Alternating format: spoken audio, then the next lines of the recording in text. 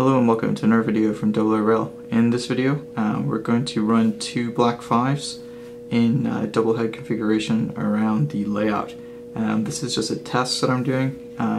Basically here I have two black 5's. We got a 45192 and 45422. They're both Hornby. I think they're both from the 80s or early 90s, and they're running off the old 1960s, 1950s Triangle Railways, Lion Brothers Canadian dual high-end power controller, and it's capable of kicking out a fair amount of amps.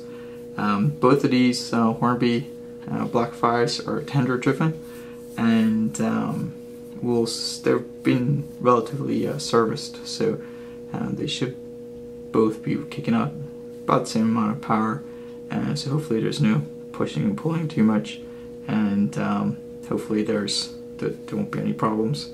We're using just one output of the DC controller, and basically the reason I'm running this video is I'm experimenting with switching camera angles around the layout. Over the next couple of weeks I'm going to be doing a lot more scenery and a lot more work over the Christmas period on the layout, and so what I'm hoping to do is when I do these videos you're going to get a little bit more of the layout, not just this one section.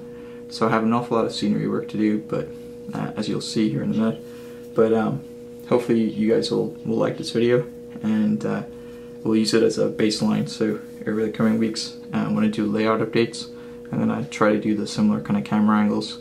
Today I'm filming this with the Canon HD camcorder, but in the future I'm hoping to mount some permanent web cameras around different sections of the layout. So if there's a particular camera angle you really like that you see in this video, note the time index and put a comment in, and I'll take that into consideration when I'm installing the web cameras in a few weeks.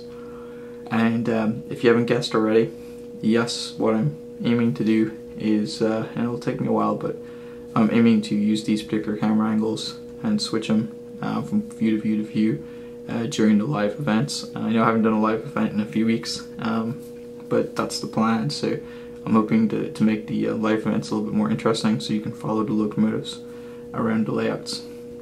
Alright, so we're going to get started here, and hopefully you'll enjoy this video.